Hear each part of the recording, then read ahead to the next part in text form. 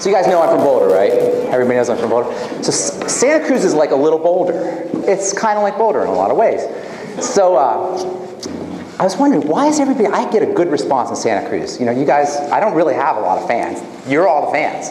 Pretty much, it's all in Santa Cruz, most of the people. And there's now in Austin, Texas, actually.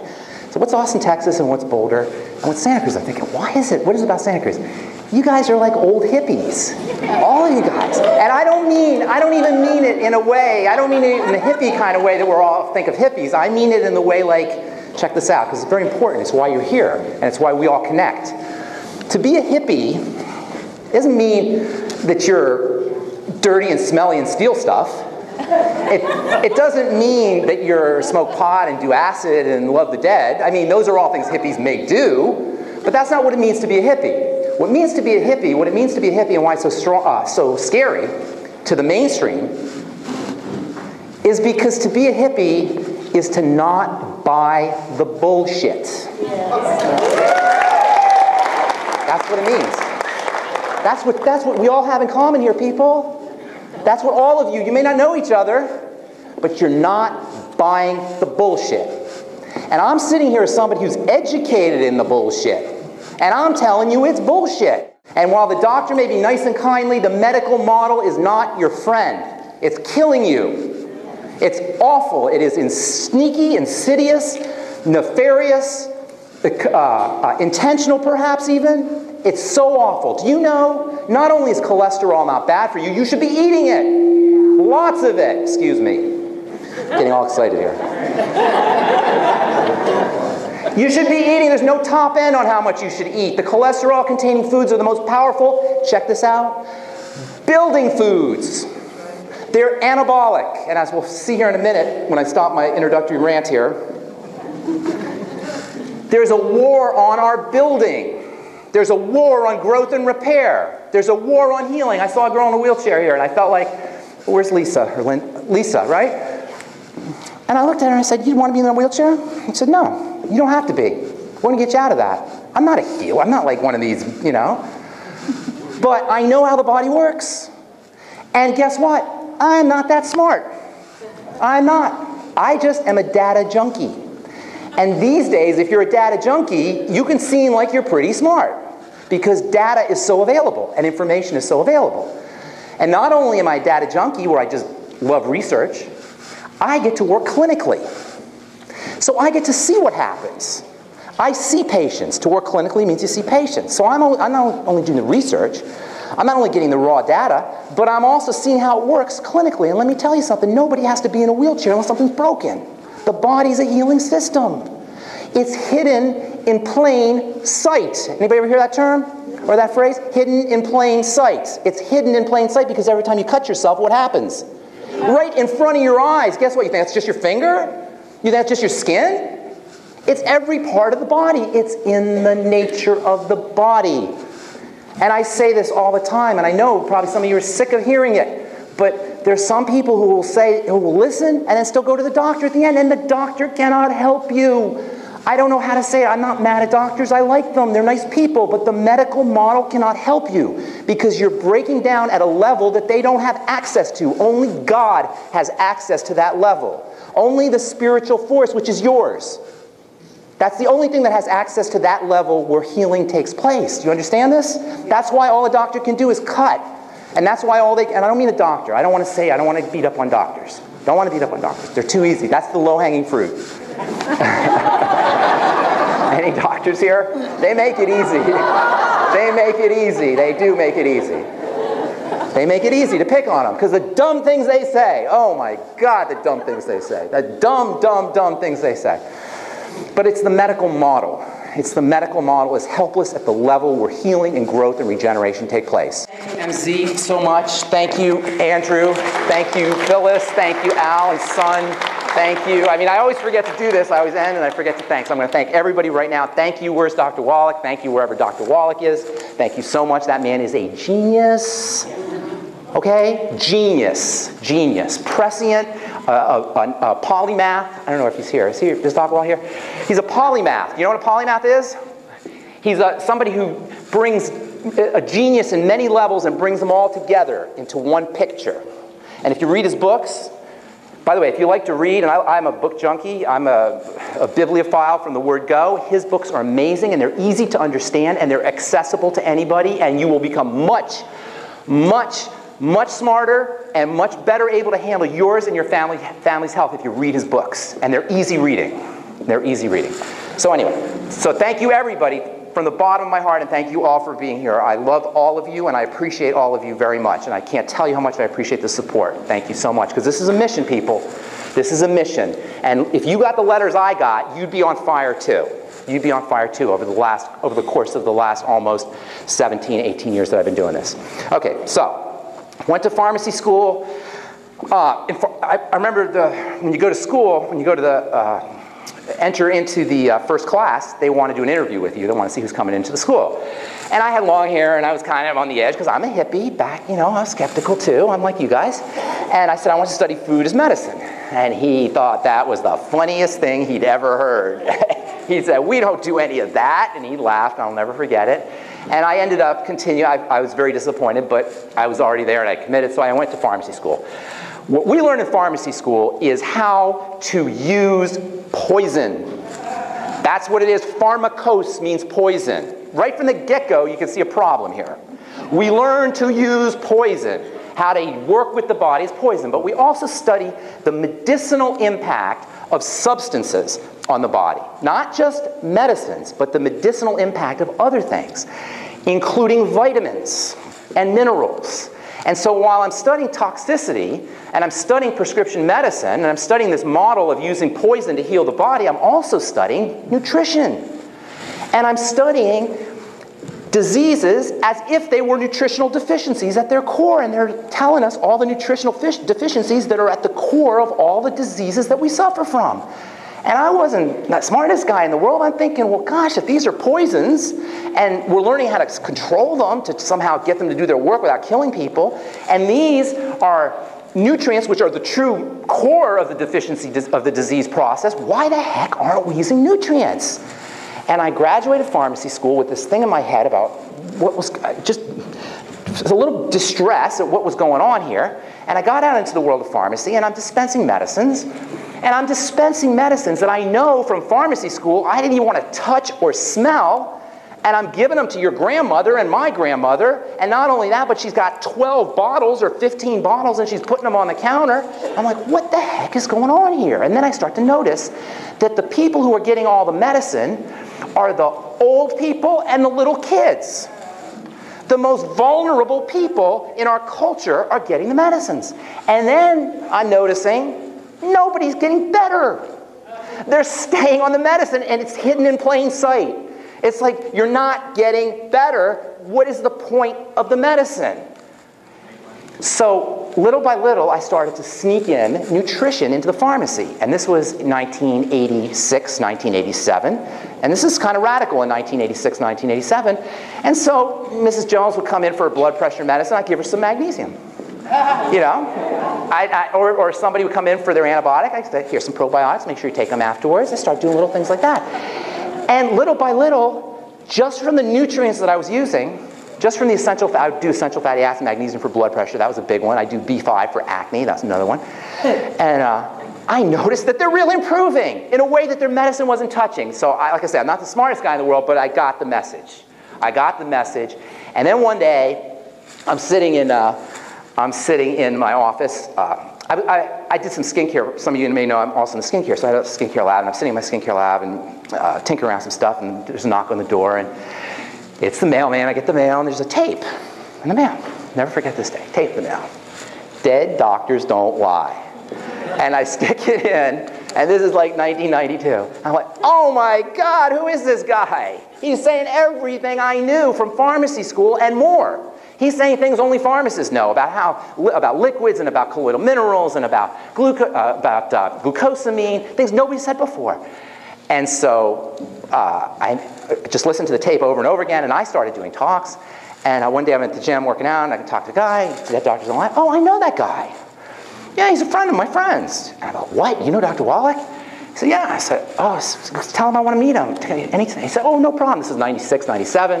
Dr. Wallach comes to my lab, we have a nice talk, blah, blah, blah. Next thing you know, I'm doing his radio show, Dead Doctors Don't Lie, and the rest is history. And that's how I got involved with all this stuff. And what happened, what I've seen since 1996, I think I met Dr. Wallach in 97. Since 1997, when I started seeing this, I have seen the most incredible, phenomenal things happen to the body. First it was with just the colloidal minerals, and then it was with just the glucosamine, and now it's with the Beyond Tangy Tangerine. Folks, I cannot tell you how many letters I've seen in the last 15 years, 5 or 10 a week in the last 2 years that I've been doing the radio show, from people losing weight, from people making changes. When I say to Lisa that she's going to get out of that chair, I'm saying it because I've seen it. When I say to somebody that your diabetes is going to drop, you can drop your insulin wherever that gal is, you're going to drop your insulin, I say because I've seen it so many times. You think I'm passionate, you'd be passionate too if you saw this stuff happen as often as I have. But what we have to understand is this. We have to be hippies. We have to be skeptical about what we hear. Even from me, you have to be skeptical. Why do you think I give you the science? Sometimes people say I go into too much detail, right? Have you heard? You know, I sometimes bring that up on the air. People think I go into too much detail. I want you to have detail because I want you to make the decision. I want to give you the detail so you make the decision. I don't want to tell you what to do. I hate when I have to tell people to take this supplement or that supplement. I want you to figure it out. I'll tell you the logic, the troubleshooting. It's troubleshooting is what it is. Troubleshooting, problem solving, backtracking. That's all it is. That's what your doctor should be doing. Your doctor should be backtracking, but that's not what doctoring is. What does the word doctor mean? You go to the IRS and you say, I doctored these, Mr. IRS man. What would he say? You know, these are doctored, right? That's good, right? And oh, I'm a doctor. Like, you're proud of that? You doctor? You commit fraud? That's what doctoring is. It's to commit a fraud. What you should be doing is you should be backtracking, not hacking into the body to pretend that the digestive system works because the gallbladder's gone. That's smart. Of course you don't have any more gallbladder pain. You don't have a gallbladder. That's smart, you know. Oh, I got a headache. Don't touch my head. Go touch my head, okay? That's the same logic. Cancer, chemotherapy. Curing cancer, right? You are cancer. They're your cells. Well, of course, your chemotherapy is killing yourself. It's not what you do to take care of cancer. We're going to kill cancer. That's killing yourself. That's curing cancer. Now, I say this to you, and some of you may hear this, and you say, well, why didn't I think of it? And that's the bottom line here. That's what I want to start off by talking about. We don't understand our bodies. And why? Well, it's one thing to not understand your car. I don't understand my car. I don't know what the heck's going on. Something's going on wrong in my engine. I don't know what the heck's going on. And that guy, I'm not a genius. That guy who fixes my car, that guy's a genius. My computer, the same way. The kid, 17 years old, he takes the thing out. What the hell is going on in there? Those wires and those circuits and everything. How am I going to make any? He just knows, pulls one out, puts the other one in, and that's a genius. What I'm talking about is how to understand something that is the most relevant and intimate and should be the easiest thing there is to understand, and that's our bodies. But how many of us in this room know what our gallbladder does? Pancreas, where vitamin C is absorbed. Liver, what a liver cell is. Anything. How many of us? Yet is there any more intimate or important? Is there? Help me. Is there? Is there anything more? No. No money, no job, no spouse, no girlfriend, nothing. If you are not healthy, nothing. There's not $1 billion and dying of cancer or broke and healthy. What would you rather be? Please, please, please. It's not even an argument, right?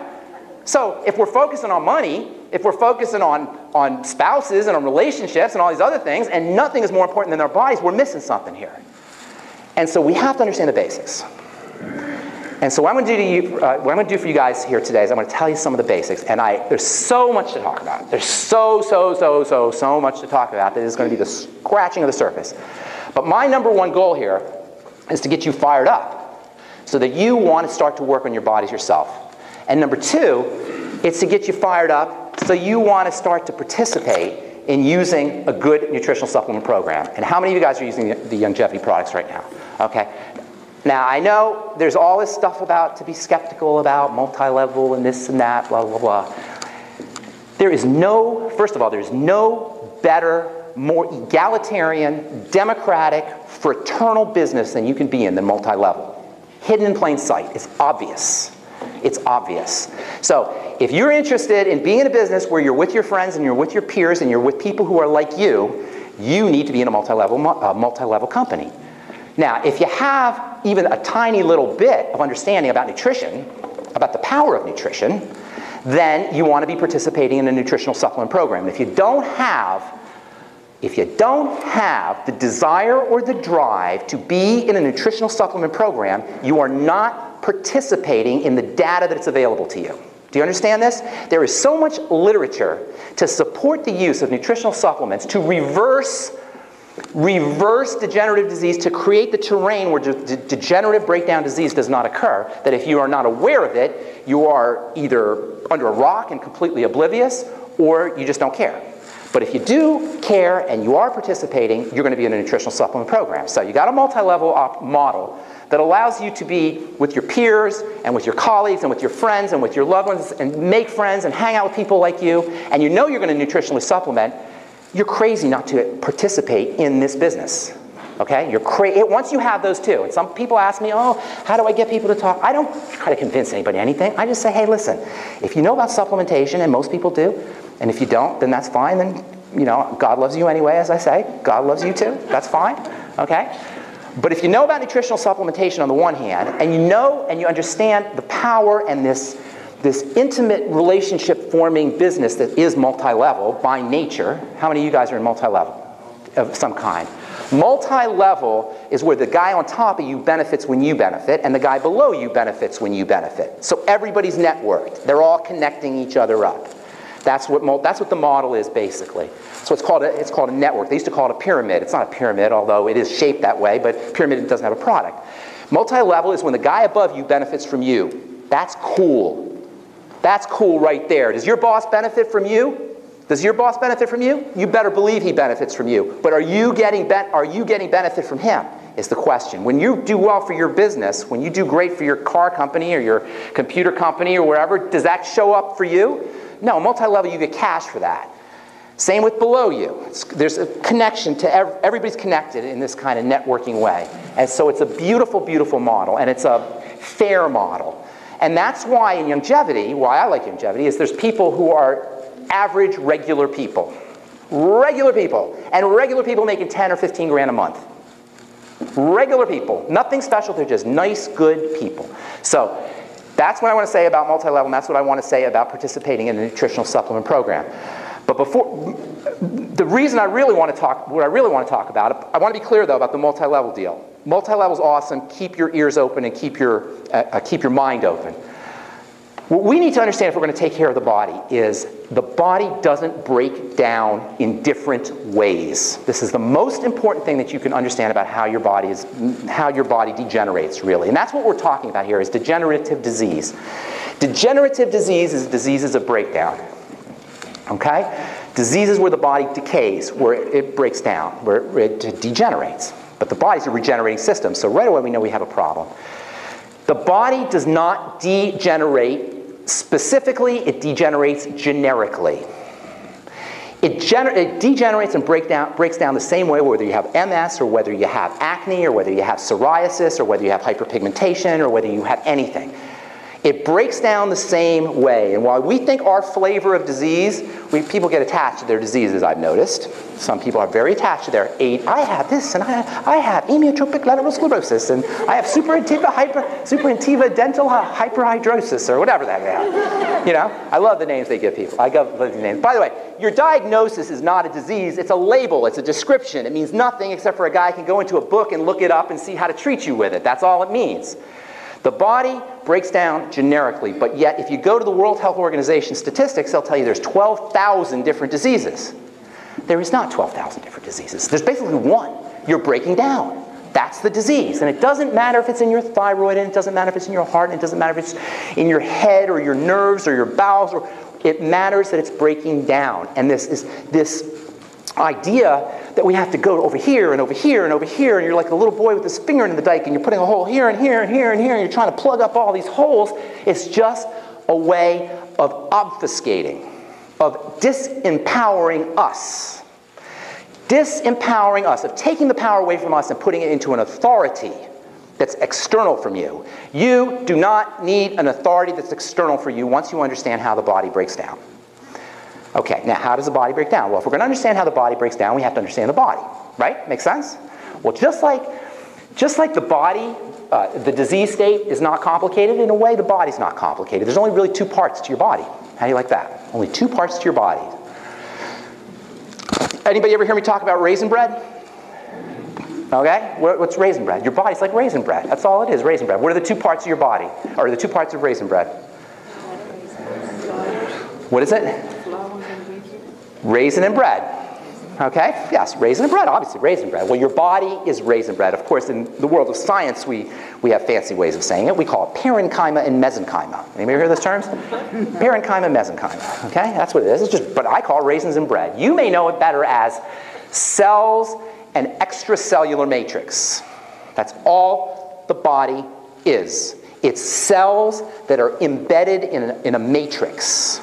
In a matter of some kind. Matrix and matter come from the same term. So you have cells, like raisin bread. You have cells, and then you have stuff in between them. That's it. Why is this important? Because this is where the disease process begins, which should be obvious because this is what the body is. To understand the disease process, to understand the breakdown process, you have to understand the bread and you have to understand the raisins. And that's all you have to understand. Okay, so we're good. It doesn't matter if it's a thyroid cell or a toenail cell. It doesn't matter if it's a toenail cell or it's a heart cell. It's a cell, and it's in a matrix. That's it, people. It's a cell, and it's in a matrix. That's all you need to know. So now what do I mean by this, okay? Well, let's talk about a cell first.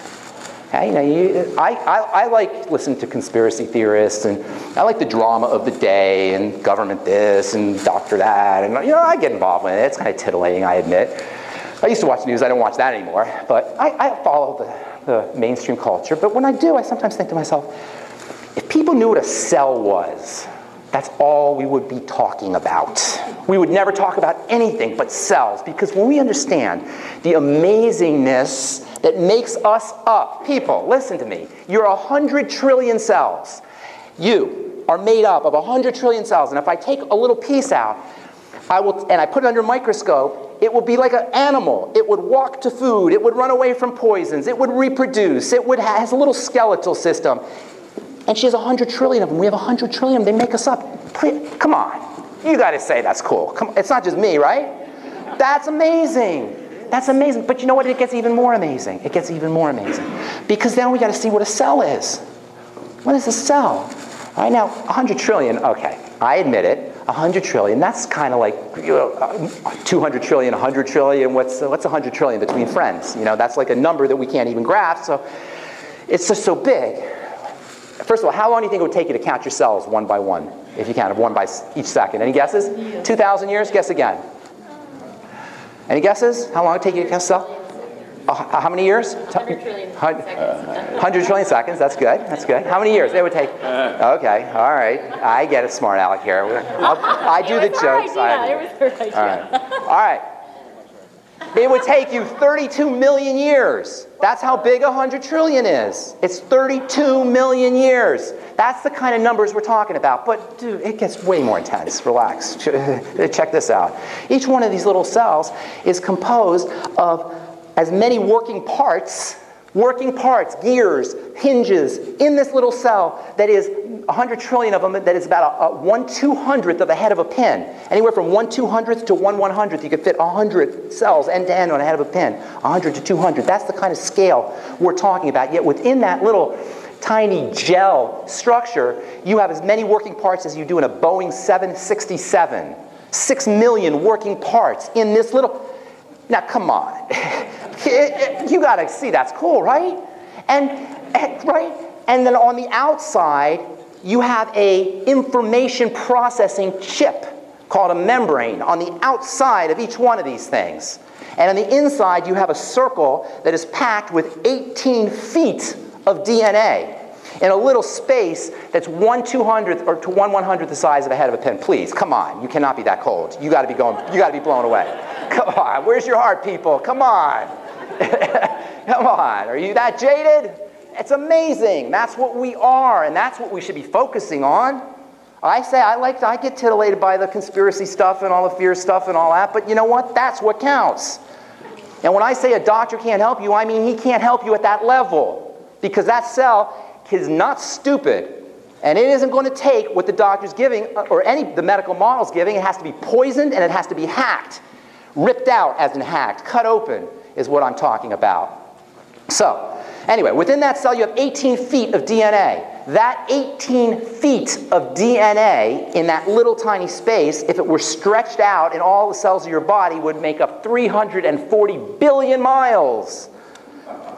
Hello? Did you hear that? 340 billion miles of DNA in your body. Now come on. Now come on. Now come on. Now come on. All right? You've got a little computer chip multiplied by 100 trillion times with 6 million working parts that's capable of producing 50,000 different proteins in some cases, and as spinning out chemical reactions with an intricacy and a nanostructure and a choreography that science fiction wouldn't even dare dream of. And you have that in your body, and guess what, people? That system is very delicate, very fragile. This is 6 million working parts spewing out thousands upon thousands of molecules per second. Per second. It's fragile. It's delicate. But that's not a problem, because nature's perfect. The divine force is perfect. It has taken care of it for us. You need do nothing. How cool is that? You need do nothing. And if you don't believe me, if you think I'm just talking, go cut yourself and watch it heal. And that's exactly what you will be seeing. Cell division and growth and reproduction and repair and regeneration. That is your birthright. That is our birthright. That's all our birthright. That regenerative process is our birthright, which is why nobody needs to suffer. It's built into the level of the cell. So you have this amazing piece of raisin. And amazing piece of raisin bread. It's a raisin. It's a cell. It's a small little structure, and it's like an animal. In fact, the guy who discovered cells was named Robert Hooke. And Robert Hooke was a glass maker in the 17th century, in the 1600s. And Robert Hooke made this glass thing, and he turned it into a microscope. And the first thing he did was get a drop of water and put it underneath. And he looked in the water and was like, oh my God, because up until then they thought water was water. Today we know it's packed with cells. And he called these little things animalcules. That was the first name for cells, animalcules, because they're animals. They do what animals do. And what does an animal do? Or what does an animal need? An animal needs to be fed. An animal needs to breathe. An animal needs to detoxify. An animal needs to be fed, it needs to be nutriated, and it needs to detoxify. And that's it. And that's all your cell needs. It needs to be fed, and it needs to be detoxified, and it needs to respirate.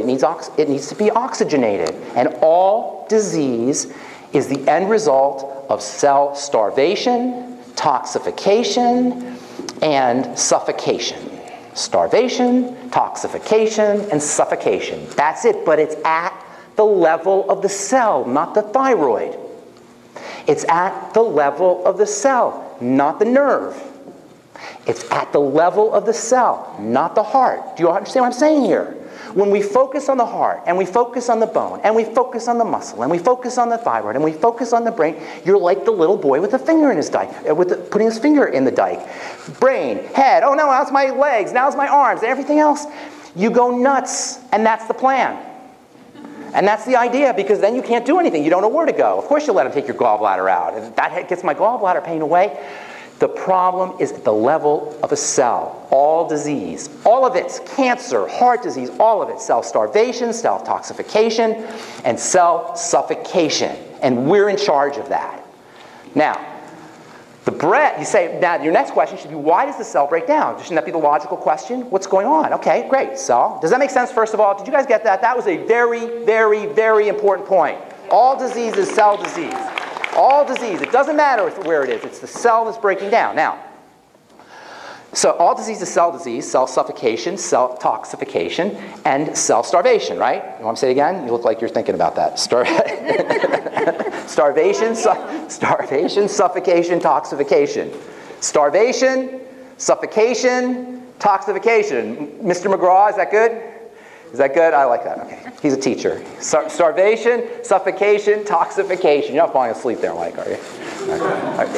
Starvation, suffocation, toxification. So your next question should be, why is the cell starving, toxic, and suffocating? Correct? Am I right? That should be the logical next question. Okay. Well, to understand that, we got to talk about the bread. See, the bread is very important. The bread has been missed. We're focusing on the raisin, and this is what human beings do. We focus. Do you know when you focus out of the middle of your eyes, you go into what's called beta state? Any hypnotists in the room? Hypnotists? No? No hypnotists? You're not owning up to it, probably. Hypnotists are sneaky.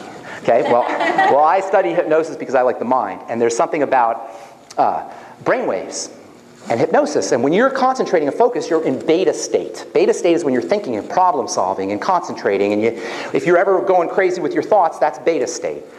Alpha state is a slower brainwave state, and that is on the outside part of your eyes. When you're not focusing, when you're only focusing peripherally, you're activating alpha state. We go through our lives focusing on the center and never missing the sides or the context. We're always focusing on the content and not the context. Does that make sense? You guys get that? The context gives you tremendous information. In the body, the content is the cell. And the cell is very important. That's the beta state. That's the center state. But on the sides around the cell, you have the matrix. And this matrix is amazing. Everything's amazing. Cell's amazing, of course. But the matrix is so amazing. Oh, my God. It's where all the electricity is generated from. All the all the chemical energy and all the electrical energy is generated from to drive the stuff happening in a cell. In fact, it's really not even separate. The cell that's sitting in a matrix, it's really, the cell is part of the matrix. It's not even really separate, but all of the power that's sustaining the cell, the nurturing, matrix means mother, by the way, all the nurturing power, it comes from the same word, all the nurturing power comes from the matrix. The food comes from the matrix. The hormones come from the matrix. The growth factors, are you picturing how this is happening here? You've got your raisins in here. Raisin bread doesn't do justice to it because raisins, they're inert, but this is happening dynamically in the body. So you have the cells, and they're being sustained, and they're being fed, and they're being breathed. Oxygen is coming in through the matrix. Are you with me? Are we okay here? Okay? And then the poisons are being drained. There's a little drainage system. The cell's doing its work really fast, really coordinated, really integrated, with an amazing intelligence, and it's producing wastes, and the wastes get drained out. And there's a little drainage system in the matrix. Please, come on. Are we okay? Is this cool? I mean, every time I even talk about it, I get blown away by this. You've got a drainage system that drains the waste away, and this is happening. Remember, this is happening 1/100th the size of a head of a pin, 1/200th the size of a head of a pin throughout your body. And so this stuff is being drained out, and everything's happy until something happens. Something happens. Because this is a perfect system. This is a perfect system until something happens. And you know what that something is called? We are conceived. That's when that happens. When it all begins to go wrong is when we're conceived. Now, I'm being a little facetious, but it's when we're born, but for some people, it's in the womb. We begin to break down for many people prenatally, and for most people as soon as we're born. Because you see, something happens when we're born that it almost is like a mistake. Nature doesn't make mistakes, but something happens when we're born. You see, when we're born, we are born premature. We are born premature. Human beings have big heads. So we come out of the womb early. And because we come out of the womb early, nature has set up a system where we will mature, where she will mature, our body, through things that will come in through the diet. We come out with our digestive system and our immune system specifically immature. Mothers know this. Your babies, they all have some kind of digestive things going on. Most babies have digestive things going on. Colic, for example. So when we come out of the womb, what's supposed to happen is you get bathed in this bacterial bath when you come out the birth canal, right? You guys know this? You come out the birth canal, you get bathed in this bacterial bath goo, and those bacteria go in your mouth and go in your nose, and they go down into your digestive tract, and from that point forward, you have your own personal bacterial family with you forever. That's your personal bacterial family. They make vitamins just for you. They detoxify just for you. They process fats and cholesterol and bile and hormones just for you.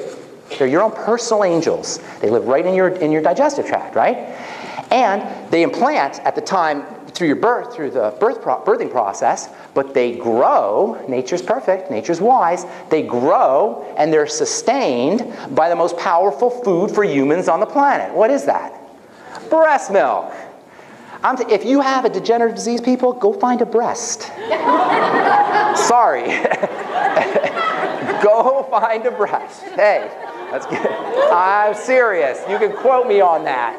That stuff is so building. Breast milk is so building. It's so anabolic. It is so powerful. It is so anti-aging. It makes you young again. That's what we should be doing now. I haven't figured out how to go about doing that. We're working at longevity, though. We're working on that. We got our scientists hard at work. No. Okay, I'm just kidding. I'm just kidding. No, I'm talking about it breaks down at the digestive system level very early is what I'm talking about. We break down at a digestive system level very early. And this is where this whole problems at the bread level begin. See, the bread gets clogged very easily. And it especially gets clogged when poisons get into the body. This is the nexus of disease right here, people. The nexus of disease, this is where it begins, is right at the juncture of the intestine and the body. Your body, your digestive system is a tube in the middle of your body. Your body is outside the tube.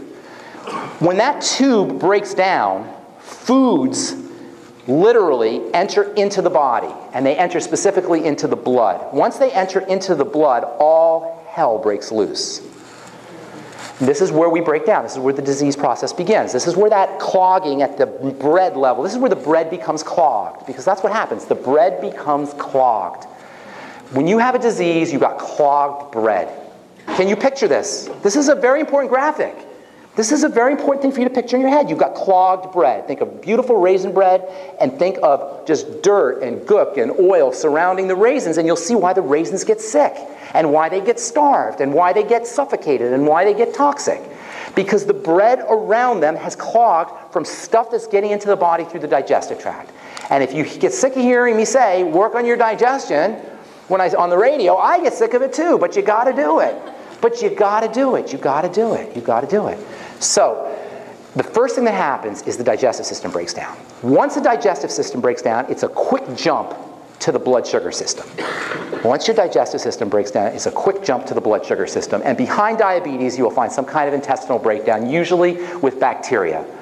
And this is something that's they're just finding out, although common sense will tell you,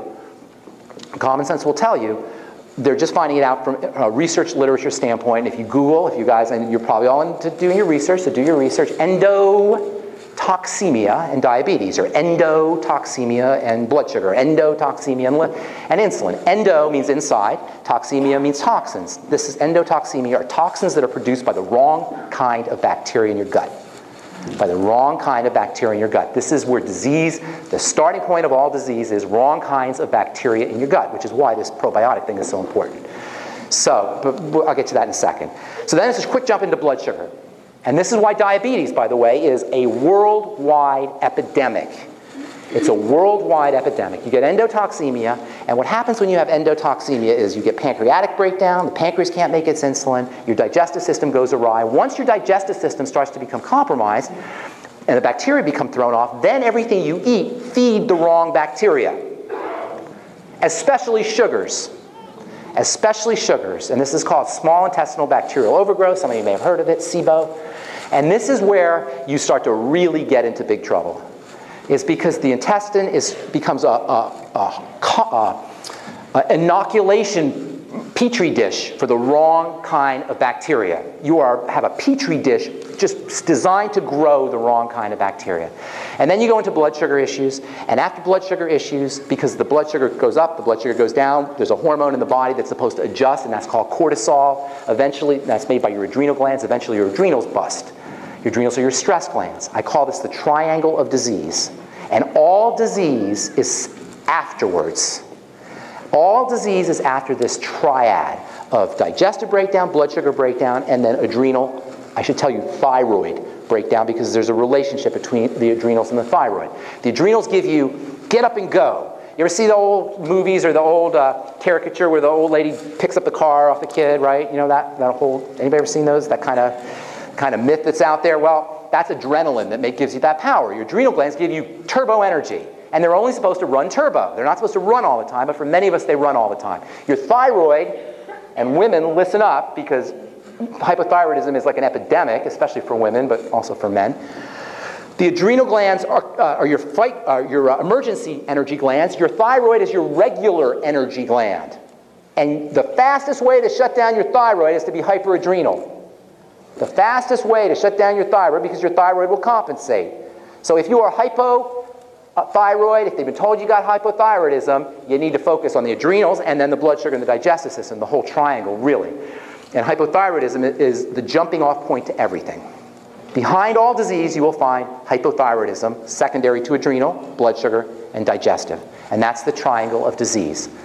Now, the point is that if you focus on the triangle, everything else will take care of itself. Your heart will take care of itself, your MS will take care of itself, your autoimmune disease will take care of itself.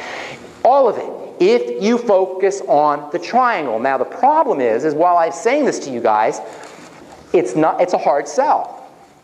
It's not. You'll be like, but my bones. What about my bones? And I know, because that's how people say it. They say that to me, but my bones, but my muscles, but my God. You have to have faith that the body can do it if you focus on the systems behind it.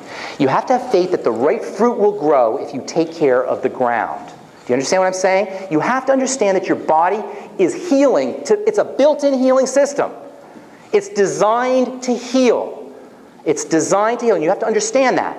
Once you understand that, then you'll be like, there's no way I'm going to the doctor. But you see, we say it, but it's still a jump to say, well, how is my bowel movements related to my bones? You understand what I'm saying? There's a disconnect on some level, and you have to understand the logic of this triangle of disease. You have to understand that your 12,000 different diseases are the fruits, they're the leaves of the breakdown process that occurs at the core. And this is such good news. This is the most amazing news because, and this is why I call the program The Bright Side, because it means that we don't have to worry about all these different leaves. We don't have to worry about this leaf and this leaf and this leaf. We just have to worry about the root. And just like there's or the tree or the root or the soil, however you want to look at it. And just like there's a triangle of disease, there's a square of health. Got the triangle of disease, you got the square of health. All right? The triangle of disease is the digestive system, and by the way, I'm going to take, I know some of you guys have questions. I want you, if you have questions, to ask in front of everybody. And I'm going to leave extra time for questions because I want everybody to hear everybody's questions because I want you guys to be able to do this yourself. I want you guys to hear your friends' problems and be able to troubleshoot and backtrack it yourself. So I want to take a lot of questions here tonight. Okay? So if you have questions, I will get to all of them. I'd rather you ask them while everybody can hear it rather than later. Okay, so triangle of disease is the digestive system, the blood sugar, and the adrenal thyroid complex. I call it adrenal thyroid axis. Are we good on that? Does that make sense? It starts off at birth, goes into the standard American diet, of course, and then it goes into blood sugar changes, and then it goes into adrenal stress, and then thyroid slows down, everything shuts down. Are we good? Yeah. That wasn't a very reassuring. Good. I want you to get that. Okay, triangle of disease, yes? Yes, yes in the back? Yes? Okay. So then you got the square of health. The square of health. Square of health, yes. Got that? Square of health. Square of health. Nutriate, respirate, move, and rest. That's all you need to know, okay? All you need to know. Nutriate, respirate, move, and rest, okay? So let's take movement first, all right? Movement's very important. We have this culture where we talk about stress all the time. Oh, you got too much stress. Oh, you got so much stress in your life. When do you have the least amount of stress? Sleeping? No. When you're dead, that's when you have the least amount of stress. Thank you. That's what somebody said it over there. When you're dead, because the life force is stress. The body grows under conditions of stress. It's a really cool, I've been saying this for many years. And I remember I was doing a talk in LA, and before the talk, I went to the magazine rack at the 7-Eleven. I picked up a Time magazine, read the cover. It says, "Stress is your friend." It talked about stress, the importance of stress, how you use stress. There's a new book that just came out. It's called Anti-Fragile. Anybody ever see this? This guy made up a term for how amazing stress is for building life, and he calls it anti-fragility. Anybody heard of the book, The Black Swan? Okay, well, in any case, today we're under, you read The Black Swan? You heard The Black Swan? Okay, so anyway, the point I'm making is stress is your friend. The body is designed to grow under conditions of stress. It doesn't matter what that stress is. Stress tells the body it's time to grow. This is why one of the most powerful anti-aging tools you can ever use, one of the most powerful anti-aging tools you could ever use is intermittent fasting. Intermittent fasting. Because when you fast, your body goes into stress mode. And it builds muscle so you can go out and get some food. Well, logically, if that's anti-aging, what do you think pro-aging is? Right? What we do 8 times a day, sometimes more. Okay? So the point is when the body has slight amount of stress, the correct amount of stress, it gets the message it better grow. It better build. And when we talk about reversing degenerative disease, we're talking about building. We're talking about being a bodybuilder. You're bodybuilders if you want to reverse degenerative disease. And bodybuilders make a good living reversing breakdown. They don't call it degenerative disease. They're not degenerating, really, but they're going into build-up mode. They're going into build-up mode. There's 2 great movements in the body. There's 2 great movements in the body. There's 2 great movements in life. Ancient people called it yang and yin. In the body, you have these 2 great movements of breakdown and build-up. If anybody's a chemist, any chemists in this room, you guys brought me a projector, but nothing to write on. Or nothing to write with. Anything to write with? Guys, I don't have anything to write with. Okay, but I don't need that, but if you could get me a pen, that would be awesome. A marker of some kind. They're going to get a marker. There's 2 great movements in the body. You have one movement that goes towards build-up, and one movement that goes towards breakdown. It's like in your business. In business, you got 2 great movements. They're called in the red and in the black. Spending and making, spending and earning, right? And in business, it doesn't matter if it costs you $1 million if you're making $2 million, right? What matters? Bottom line. That's what matters. You're always spending in business. You're always making in business. What matters is the bottom line. Body's the same way. It's always spending. That's breaking down. That's how, when the body breaks down, it's spending, really. It's releasing energy. And then there's build up. That's making money. When you're young and you're beautiful and you're healthy and you got a little, or you're 5 years old, you know how we look at 5-year-old kids and we're like, oh my God, where did I go? Just like that, you know? What you're looking at is, I do that. You're just looking at him. You're seeing build up in its most primal state. The highest degree of build up in the black that you can imagine. That kid is so in the black, you just want to get some of that energy by looking at him. And then you go look at somebody who's degenerating, somebody who's breaking down. You know what the difference is? That difference is in the red and in the black. When somebody's coming out of the hospital, they're in breakdown mode. When somebody has cancer, they're in breakdown mode. When somebody has degenerative disease, they're in breakdown mode. Our job should be to figure out how to reverse that breakdown mode. How to reverse that breakdown and turn it into build up. And one of the most powerful ways, almost like little magical pixie dust that turns on the building in chemistry or biology, we call it anabolism. Anabolism, anybody hear anabolic steroids, anabolic hormones, right? Anabolism means building up. Catabolism means breaking down. Anabolism and catabolism together make up metabolism. And if you've ever heard of a metabolic disease, which is what all diseases are, what you have is a in the red disease. You have a disease where you're in the red. That's what a metabolic disease is. I love this it's not new, it came out about 15 years ago. Metabolic syndrome, they call it. They always have a syndrome. You know what a syndrome is? It's when they have a bunch of things happening. And it's all in one thing, so they call it a syndrome. Metabolic syndrome always cracked me up because that means everything's going wrong. Your whole body's going wrong because everything is metabolic. Metabolic is the sum total of all the chemistry in your body. So our job should be to reverse the breakdown process, turn it into a building up process, and the number one, or the pixie dust that turns on the building process is stress. How do you like that? You think it's important? You say, oh my God, I should be Superman, right? I got so much darn stress. It's not right. There's a catch to it.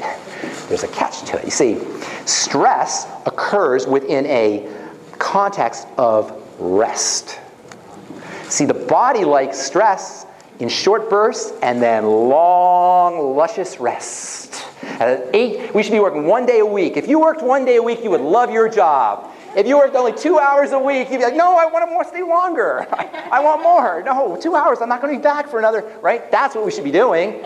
It's not work that we hate. We love work. We just don't want to work 40 hours. Just because I love it. You know, I want to work for maybe 6 hours, 5 hours, you know? The body loves a little bit of stress and a lot of rest. That's the way we were born, or that's the way we grew up. On the African savannah, many years ago, hunter-gatherers, they would go out hunt, they'd have a lot of stress, and then they'd kick back and eat their wildebeest for a while. And they'd have a lot of rest, and it was only when agriculture came around that we started to have to really work.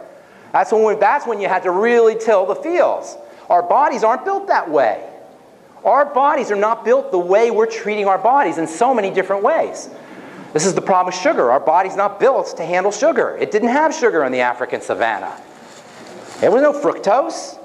And people talk about how wonderful fruit is. There were no big apples on the African savannah. We were lucky if you had a berry. You know, that's the kind of sugars we need. We're not living in an appropriate way for the way our biology developed. Our biology developed to have certain things so that certain things would trigger the growth response. Why would stress trigger a growth response? It's survival. It's built in, so the animals that survived were the ones who grew when there was stress. The animals who didn't grow, they didn't have descendants like us. It's the way biology works. So we're designed to to grow under certain conditions of stress. And by the way, if you don't want to lose your mind, Alzheimer's disease, you get older, you get forgetful, do crossword puzzles. Right? Learn a new language. Study something different. There's something that happens when we get old. It happens to men, it happens to women, and it happens to young people too. And I call it old man's disease. Okay? But it happens to women and it happens to kids. Old man's disease, I named it after my dad. I discovered it a while ago. He was old. Old man's disease is when you know everything. Everything. Nobody can tell you anything. You know exactly how it is. That's called old man's disease, right? And women have it and kids have it. Everybody has it, right? Right? So, you must know somebody with old man's disease, yes? Oh, okay. You've been called out there, buddy. All right.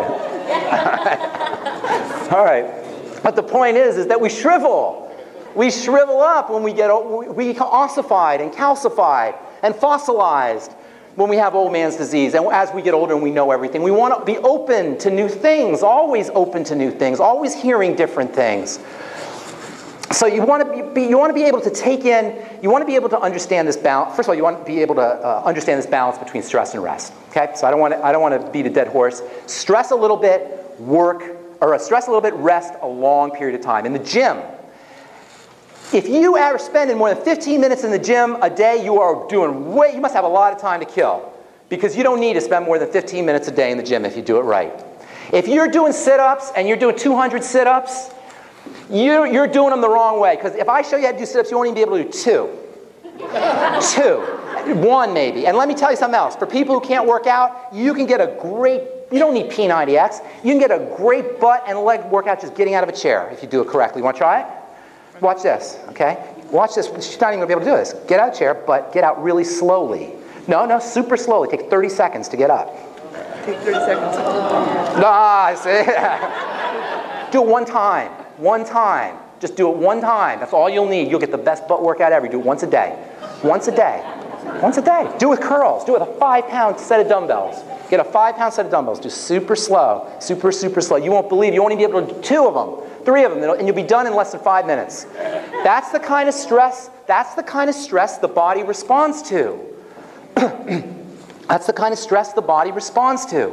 Quick bursts of it. If you're going to run, you don't need to run far. Sprint. Sprint for 15 seconds.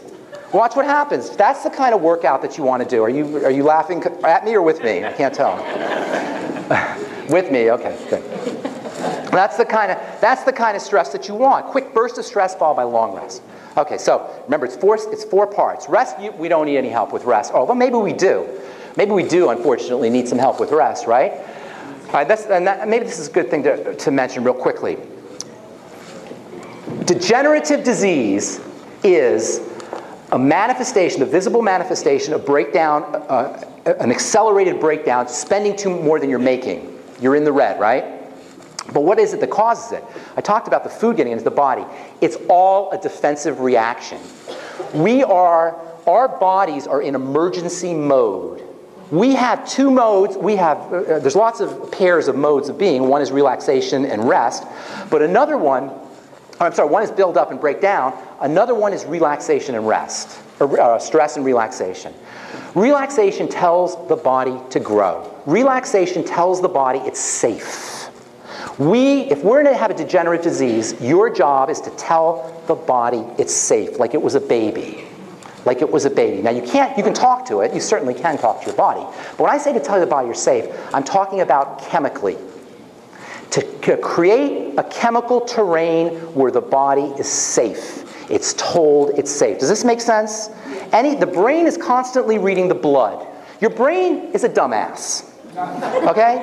It's in your skull. It doesn't know what's happening. It's in your skull. And it's reading the blood to determine what's happening. That's how it knows what's happening. The blood is going through and it's reading the chemistry. And when it reads the chemistry that tells it there is some kind of alert or some kind of emergency, it goes into safe mode. It turns everything into safe mode. You know how in your computer, when your computer's ready to crash, before it totally crashes, it'll go into safe mode? And it's like you can just barely do certain things, but you can't do everything? That's what happens to the body.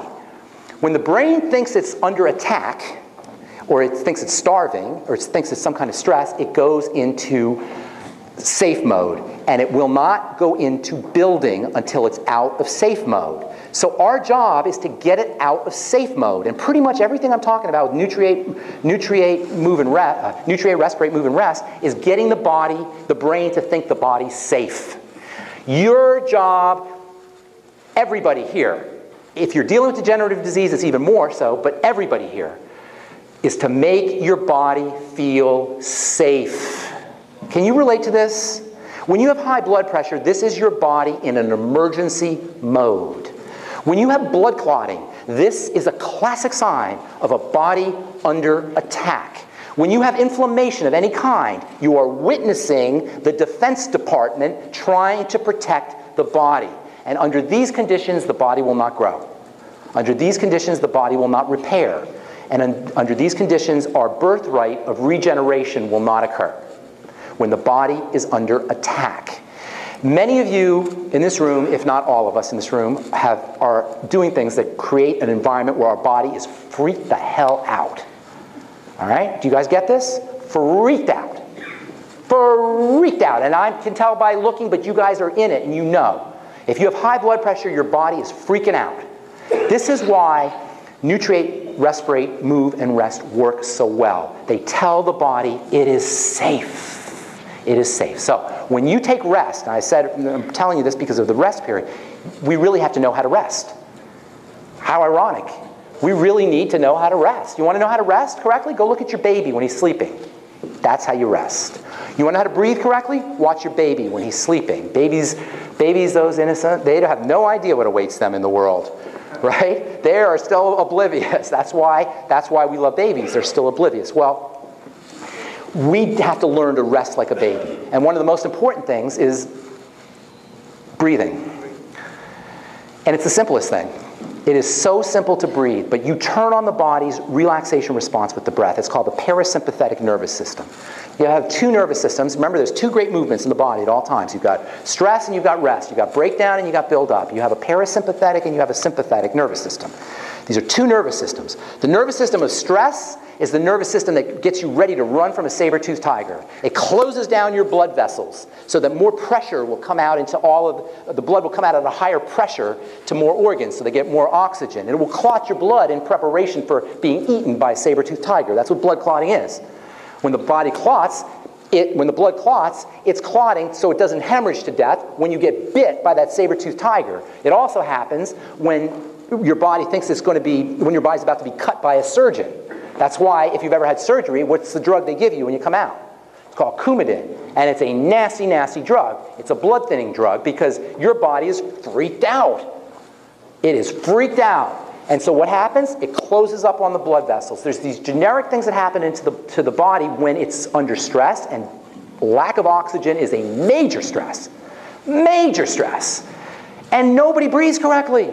We don't breathe correctly, so we pretty much go throughout the day telling our bodies, stay in safe mode, don't grow, don't repair, degenerate. And then we wonder why we have anxiety, why we have panic attacks, why we're freaked out. We're contracted.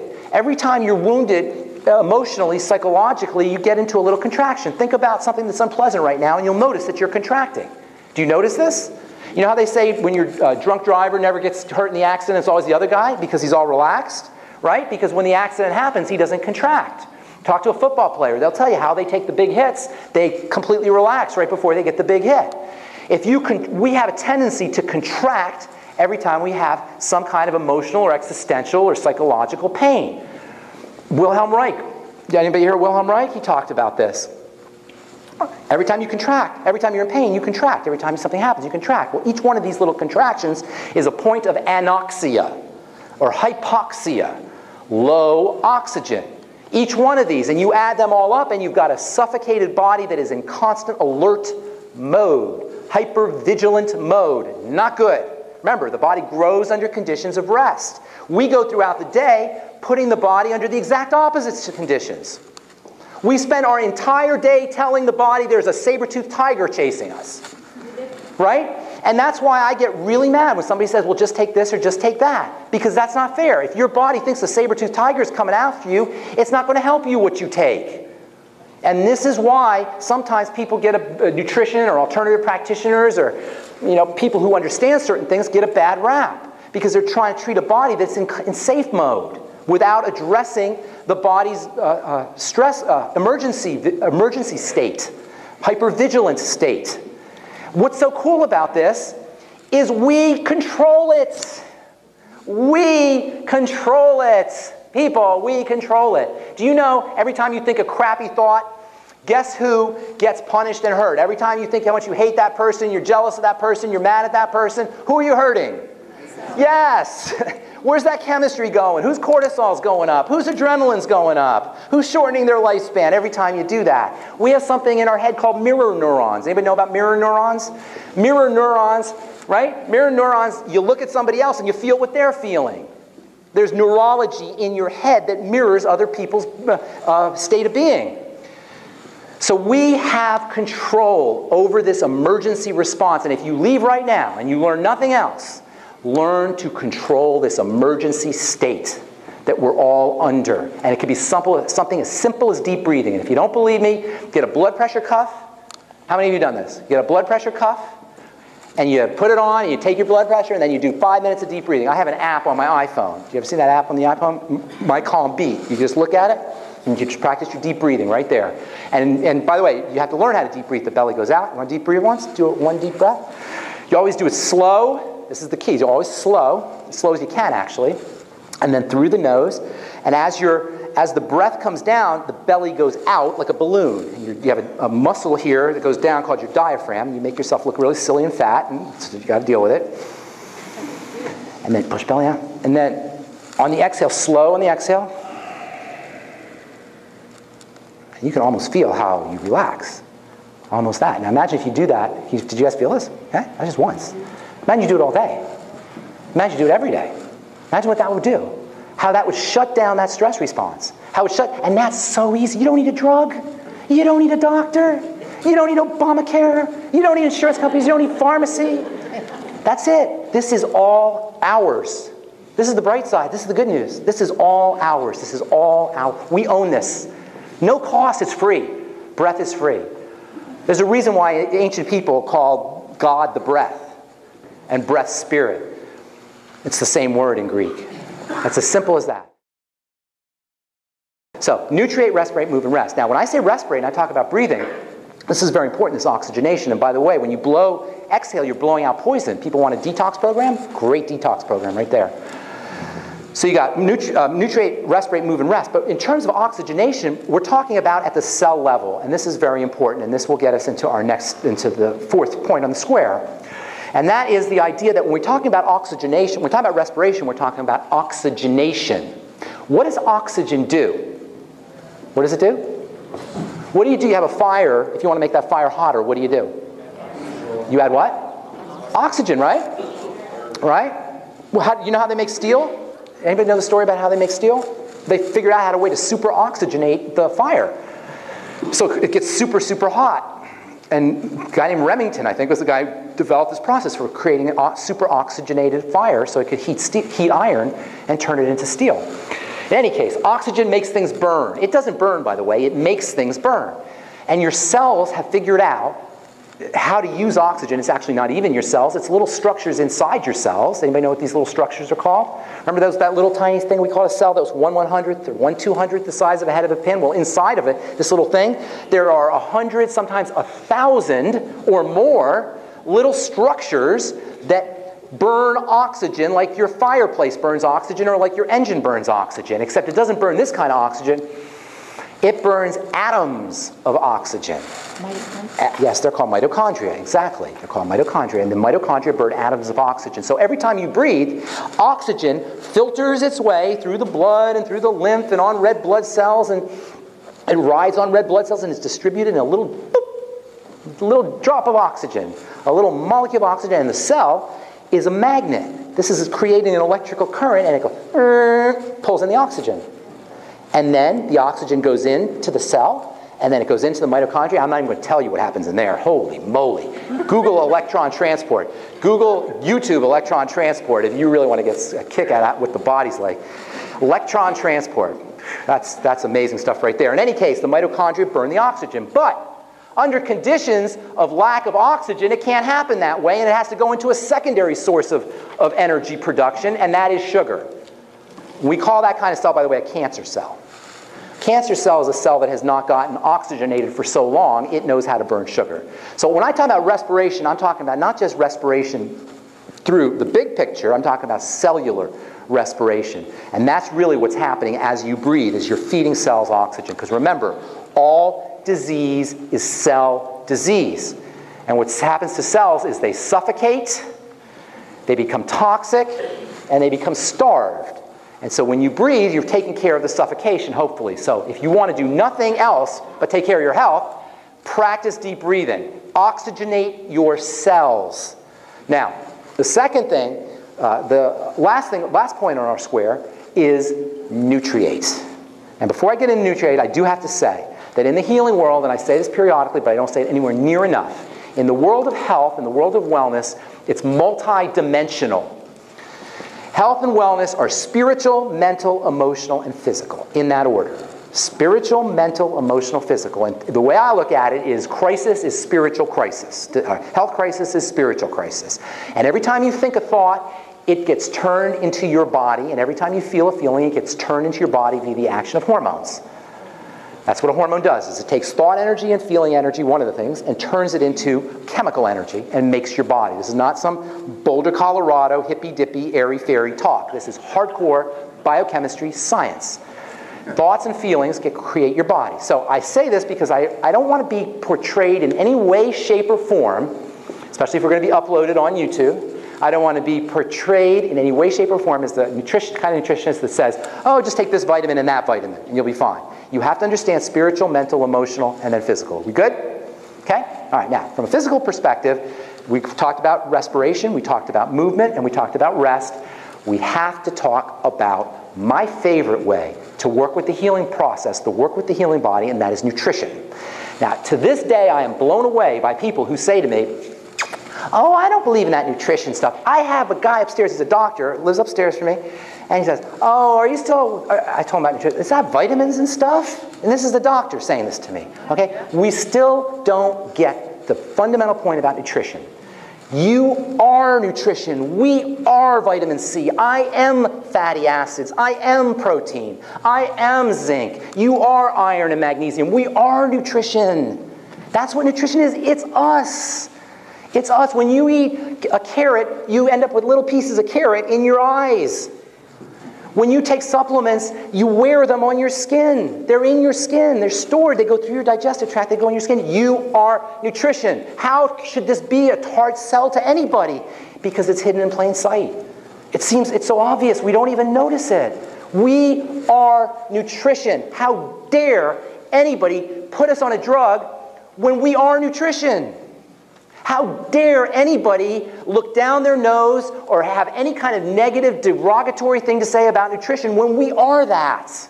We are that. It is the fundamental component of your material body. And to not be taking advantage of that is stupidity. Excuse me. I'm sorry. It's stupidity to not be exploiting the availability of nutrition and nutritional supplements if you have a breakdown or no matter what. Even if you're healthy. We are nutrition, but we don't know anything about nutrition, unfortunately. And much of what we do think we know, maybe you hear of the Sturgeon's Law. Have you heard of Sturgeon's Law? Sturgeon's Law is 90% of what we know is bull crap. It's called Sturgeon's Law. That's basically how it is. We have so many misunderstandings. I said earlier, cholesterol is great for you. Eat it. There's no top end. The best foods in the world are cholesterol. Salt is great for you. This is one of Dr. Wallach's true, wherever Dr. Wallach is, one of his true genius insights was how important salt was. Minerals were for you. Salt is minerals. That's what minerals are. They're salt. Low salt diet. Are you kidding me? Are you kidding me? Serotonin. How many of you heard me talking about serotonin, right? Serotonin, a happy hormone. No! Serotonin is a stress hormone.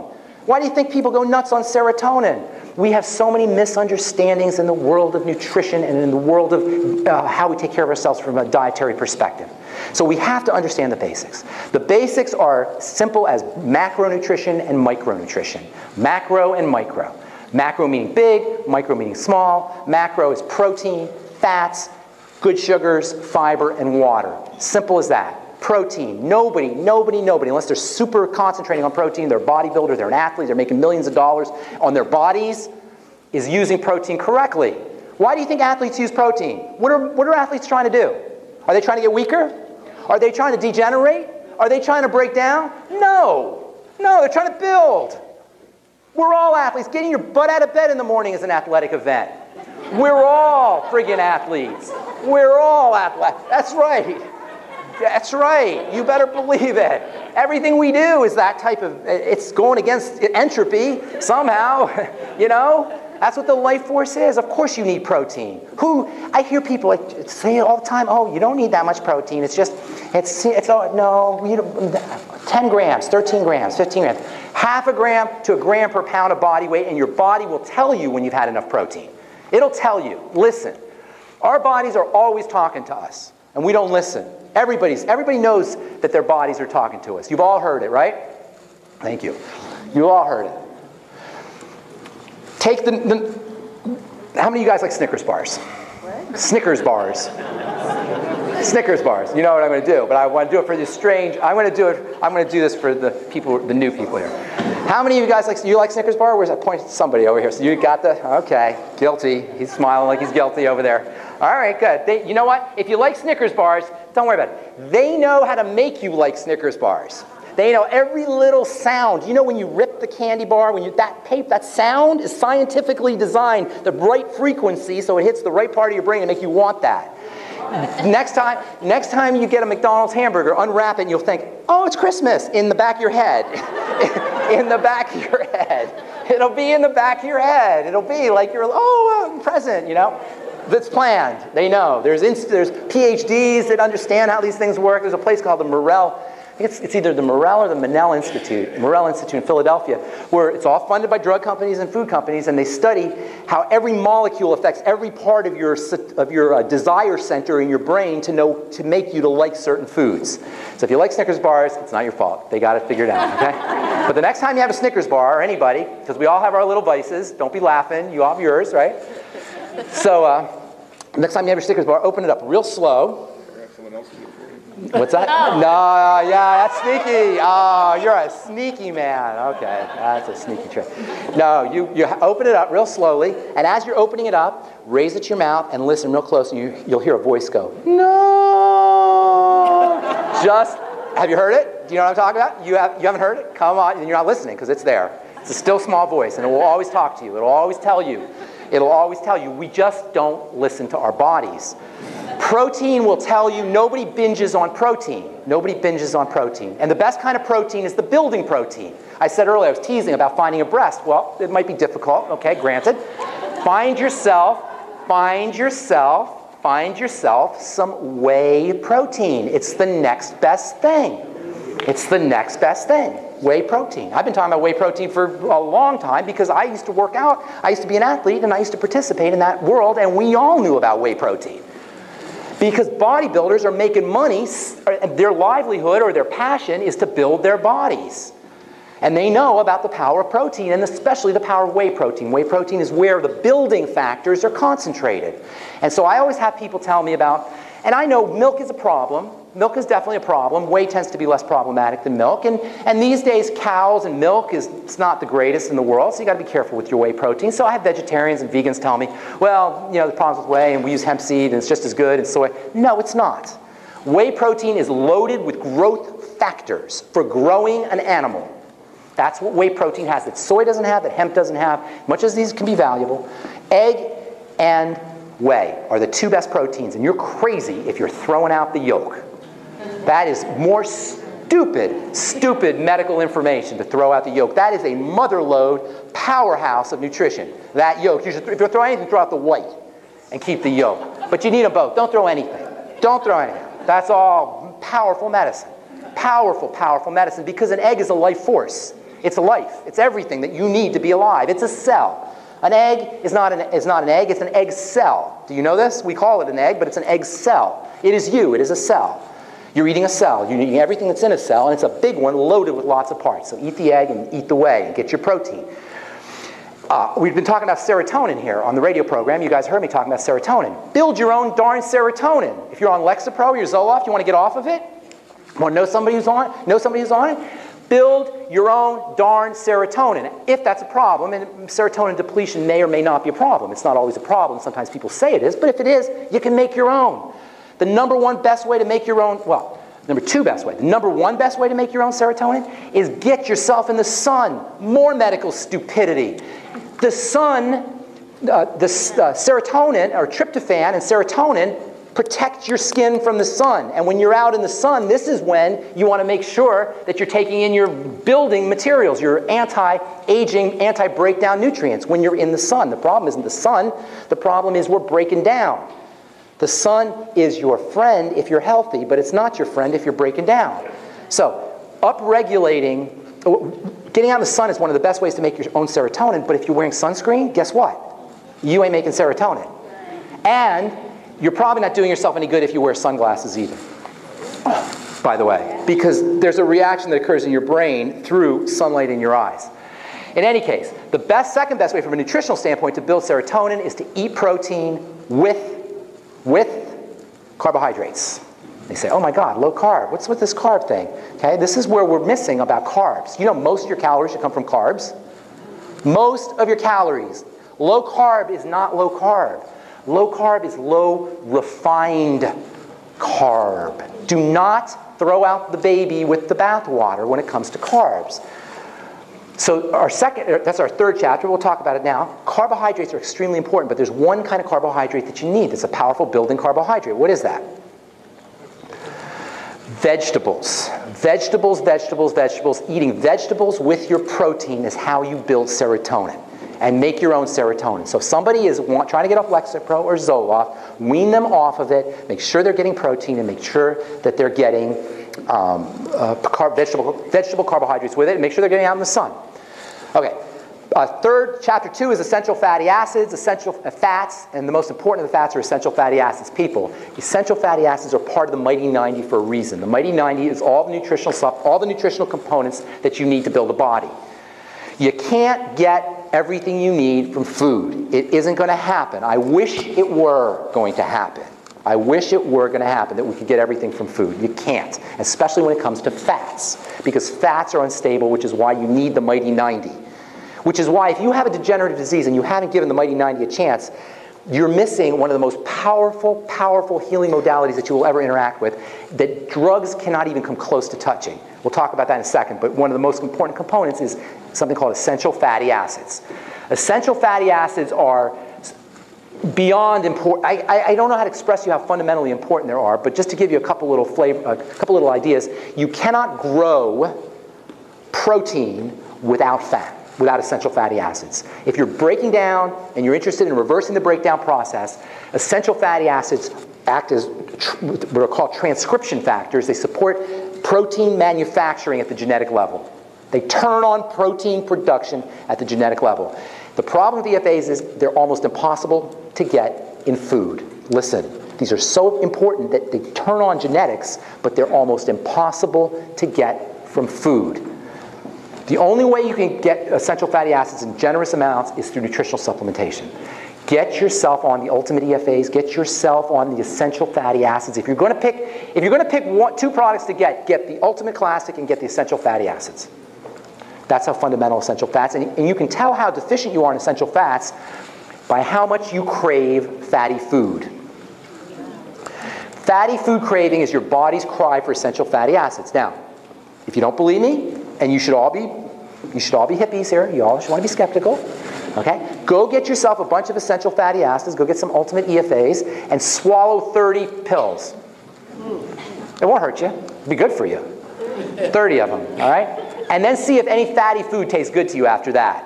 Think if French fries will sound good to you after that. They won't. Because once you've reached a certain amount of fat, chemistry will be triggered in your brain that will shut down fat drives. And this is how you want to diet. You don't want to struggle. Look, I hate willpower. I have none. Zero. Zero willpower. You shouldn't need willpower. Willpower is like there's a battle going on, right? There's this fight. Oh, I have to have it. No, I can't. Oh my God, I gotta have it. No, I can't. Yeah, that's not a good situation. You want to hit your brain's satiety centers. You want to hit your brain's turn-off centers. When you eat protein, you hit your brain's energy turn-off center, so it doesn't need any more energizing. And you won't want sugar anymore. That's one of the best ways to get off sugar is eat more protein. How many of you have experienced this? Okay? It's hard. Everybody, try it. Eat. This is shown experimentally. When animals have enough protein, they don't eat sugar. You hit your brain satiety center. Fats are the same way. You take essential fatty acids, you won't crave French fries. You won't crave ice cream. You won't crave buttery, not that there's anything wrong with butter, by the way. You won't crave the fatty foods that you usually crave. The point is that you don't need willpower. One of the most common things people say when they get on the Beyond Tangy Tangerine, which as you know is my favorite product, my favorite longevity product, okay? I mean, everybody's got their favorites, that's my favorite. My favorite thing about it is people lose weight without even trying. I hear this all the time. I didn't even try to lose weight. I just wasn't hungry. I just didn't need to eat because once your body has enough nutrients, it's not going to go send you out on a one-pointed hunt for food, which is what most of us live like, right? On a one-pointed hunt for food because our bodies aren't really looking for food. They're looking for nutrition. Our bodies are sending us out for nutrients. Once you get enough protein, you're not going to crave sugar, and that means bread and pasta and cereal, by the way. And once you get enough of essential fatty acids, you won't crave fat. The fourth of the macronutrients is fiber. Grind your own, make your own fiber, get a Vitamix, make vegetable juice, vegetable soup, grind flax seeds, eat veggies, get fiber. You want about 4 tablespoons a day. Anywhere from 2 to 4 tablespoons a day. The bigger the stools, the smaller the hospitals. I didn't make that up. That's a famous nutritional saying. I did not make that up. We're all adults here. You know, big. You want them big, shaped like your intestine, right? That's how you want them. And it's one of the first things you'll notice once you start to get enough fiber. And then water. Water is extremely important for several reasons that we don't talk about. Number one, the chemistry in your body happens in a milieu of water. Water is a matrix for all the chemistry to happen in your body. Water is also important for diluting blood sugar. For diabetics, or for pre-diabetics, and we're all pre-diabetic, water helps dilute blood sugar. If you're diabetic first thing in the morning, it's amazing.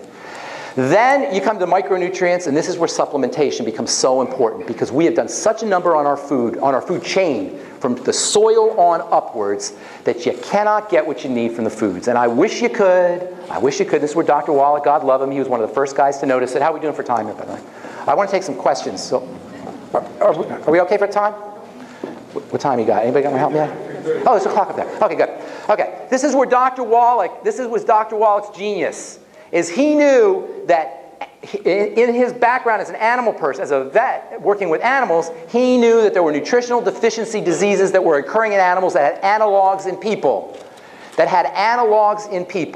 That people had versions of. So that people had animals had versions of nerve diseases. Animals had versions of bone diseases that we have. And he knew in the animal world they gave them nutrients. What is it that the animals were getting that we're not getting in our food? Nutrients. We're not getting nutrients in our food because processing foods, unprocessed foods, are the enemy of the food chain. Businesses need food that lasts. Yeah, have you guys noticed that there's no Sprouts around? That you can't get Sprouts in Whole Foods anymore? Do anybody notice this? You can't get Sprouts in Whole Foods? Nobody's noticed? You don't eat Sprouts? Yep. Sprouts are amazing, but you can't get them anymore. They're not in restaurants, they're not in Whole Foods. You know why? They're hard to find. You get them here? Maybe because they're fresh. In Colorado, we can't get them. Whole Foods stopped carrying them and everything because Sprouts are so loaded. They're so packed with nutritional value that everything likes them. Yeast like them, and bacteria like them, and funguses like them, and they don't last. They're perishable. Anytime a food is valuable, it's perishable.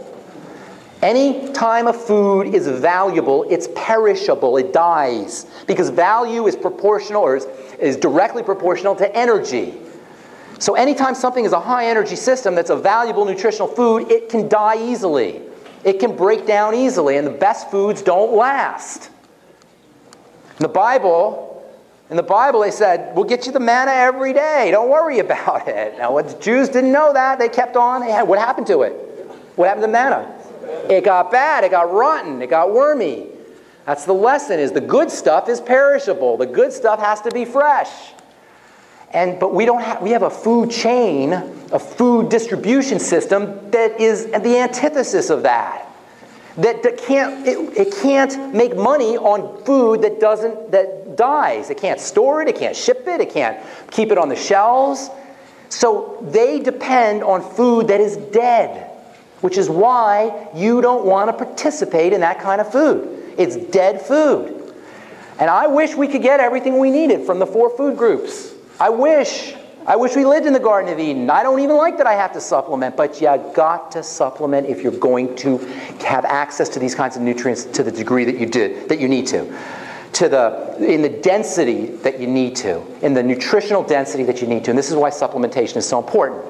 Vitamin C. Vitamin C is like, it's not even a vitamin. It's like the difference between it's like orders of magnitude different from every other vitamin. Vitamin C and then all the other vitamins. It's like the god of vitamins. It's the Babe Ruth of vitamins. It shouldn't even be called a vitamin. Other animals make vitamin C. Vitamin C is a fundamental biochemical in the animal kingdom. Animals make it. Human beings, gorillas, and a kind of guinea pig are the only animals in the entire animal kingdom that doesn't make it. Vitamin C is hard to get in food. If you get an orange, you get 30 milligrams of vitamin C. The highest concentrations of vitamin C are chili peppers. They're like 300 milligrams. You'd have to eat like 6 chili peppers. Vitamin C is so not to get a day's supply, non-toxic. Vitamin C is so non-toxic, you can inject huge amounts right in your blood, directly, in an injection. That's how non-toxic it is. But it's not in foods, which is why you have to make sure you're getting it in a supplemental fashion. Vitamin C is water-soluble, meaning it dissolves in water. Meaning, if you're using vitamin C, use your vitamin C in a liquid. Get on the Beyond Tangy Tangerine. Get on the Tangy Tangerine. These are liquid vitamin C products. Get on liquid B vitamins. Same deal. Your B vitamins are liquid vitamins. And like vitamin C, they're flushed out of your system throughout the day. So drink your Beyond Tangy Tangerine all day long. Sip on it all day long. Give your body a steady state input, like an IV drip of the B complex and vitamin C. This is the beauty of the Beyond Tangy Tangerine and the Ultimate Classic and these liquid nutrients. You can give yourself a steady state drip of nutrition throughout the day. This is why people lose weight on these things. This is why they're not as hungry when you start taking the Beyond Tangy and the liquid nutrients. This is why you're not as hungry. It's not magic. You're just not as hungry because your body is getting the right nutrients. Ask people who've done it. And by the way, if you have any kind of diarrhea or loose stools when you use Beyond Tangy, you're not sipping on it long enough. You're trying to saturate your body with too much. That's why you want to sip on it. Give your body just the amount it needs. Don't overload the transport and absorption systems. The fat-soluble vitamins are a bit trickier because fats are harder for the body to absorb. One of the biggest problems we have as a culture is malabsorption of fats. When I said the body breaks down at the digestive system level, I wasn't talking as much about the water as I'm talking about the fats. You know, there's 750,000 people lose their gallbladders every year. 750,000. Now, are you going to tell me that there's nearly 1 million people with messed up gallbladders? Are you going to tell me that they all needed their gallbladders taken out? Did you guys ever see, how many of you guys watched Bugs Bunny when you were kids? Bugs Bunny cartoons? You ever see the one where they're on the, it's Bugs Bunny, I think it's Bugs Bunny, he's shipwrecked, or he's on a boat with a sailor, and they're both shipwrecked in the middle of the ocean on this little rowboat, and the sailor keeps looking at Bugs Bunny. He's got like fork and knife, and he's seeing Bugs Bunny like he's a hamburger or something. Did you ever see that one? That's sometimes how I think surgeons are when you walk into their office. They're like rubbing, and they're seeing you that way because that's the only way that I think that they can, with consciousness, yank out, butcher people's organs. Not that we're not complicit. Not that we're not complicit. We have responsibility here. And the gallbladder is a primary area of distress because it's a fat absorption structure. And do not let anybody ever tell you you don't need a gallbladder. You need one very badly. There's nothing you don't need. There's no extras. There's no spares. They're all in there. They're all in there for a reason. And the gallbladder is a major fat absorption structure. It stores bile.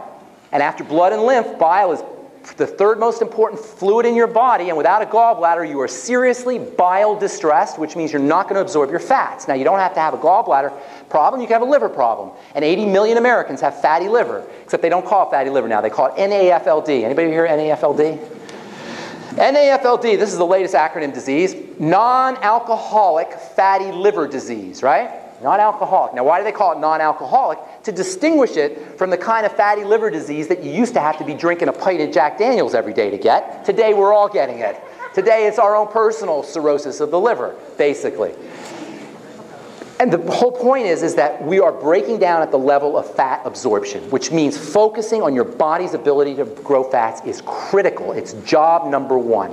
Fats tell the body, from an evolutionary biology standpoint, that you just killed an animal and it's summertime on the African savanna. That's when you have fats. You have fats when life is good. And this is, remember, we got to tell the body everything's okay. Fats tell the body everything is okay. And what you'll notice here when I talk about cholesterol, how the scheme about cholesterol being bad for you, I tell you about the sun, the scheme about the sun being bad for you, the scheme about fats being bad for you. It's almost like there's a war on our humanity. Yes. You understand this? Everything that makes us grow, everything that makes us satisfied, everything that makes us relax, you don't want to go out in the sun. Yeah, you don't need any of that sun stuff. Cholesterol, bad. Don't stay away from cholesterol, right? Everything, fat, low fat. You don't want any fat, low fat. Are we healthier on low fat? Are we healthier when we stay out of the sun? Are we healthier when we don't watch our cholesterol and all that stuff? No, no, and no. We're not. So clearly we have a problem with the model, and I'm not going to say it's a conspiracy, but it sure looks pretty nasty. Go ahead.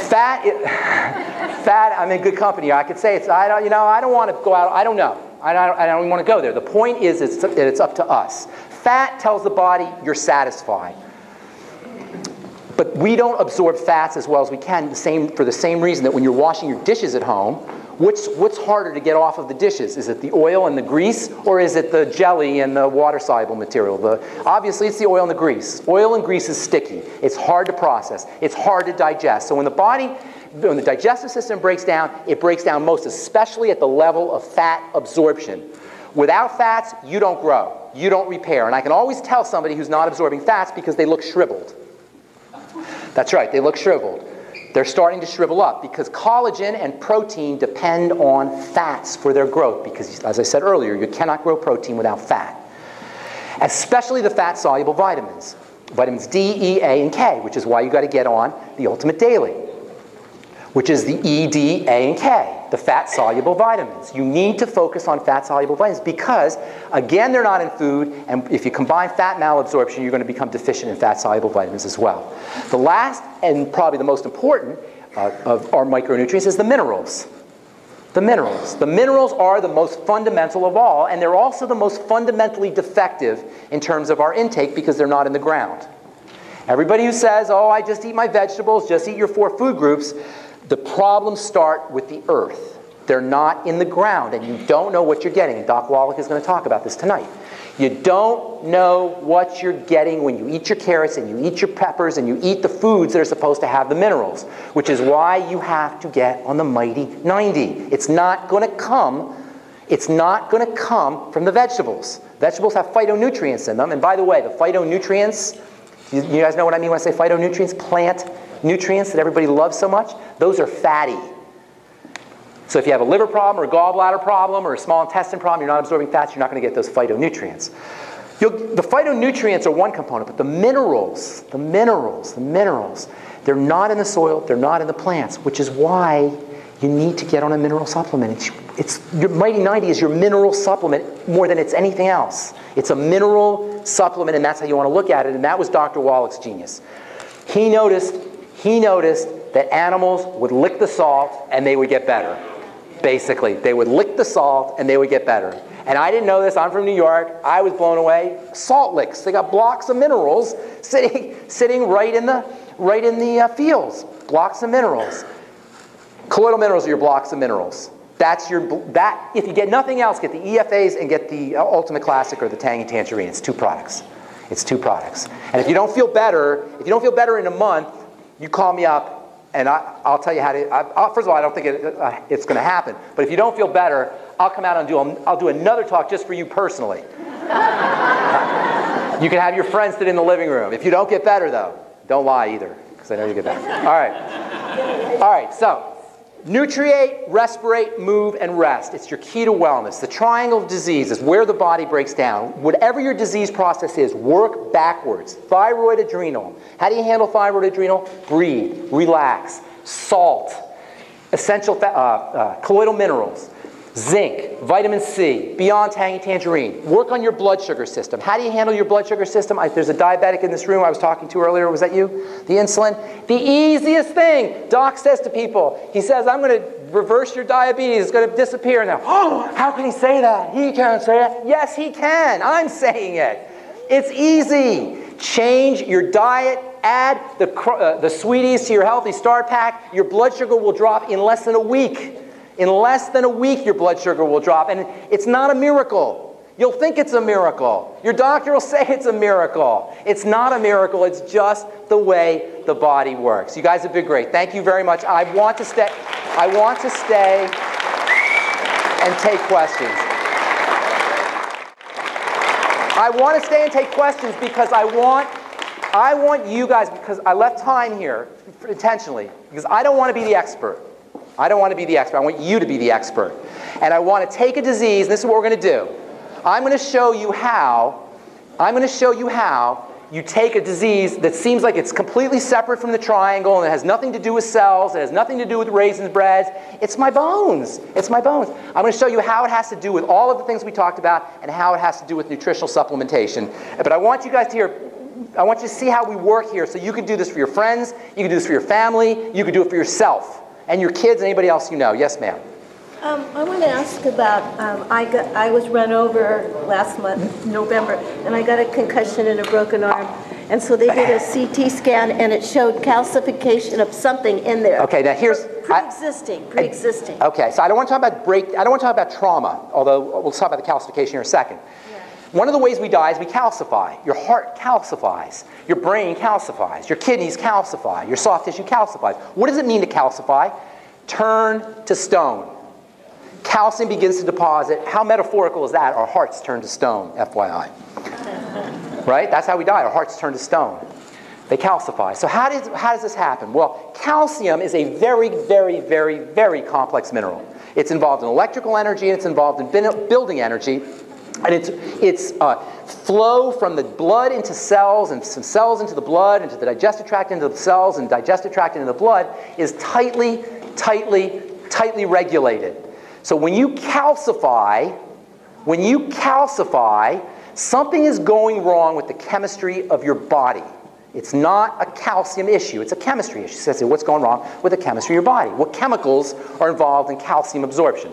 Well, the first chemical that goes awry is the most common and the first chemical place in the body you want to look at to heal the body, the first chemical entity in the body you want to look at, and that's insulin.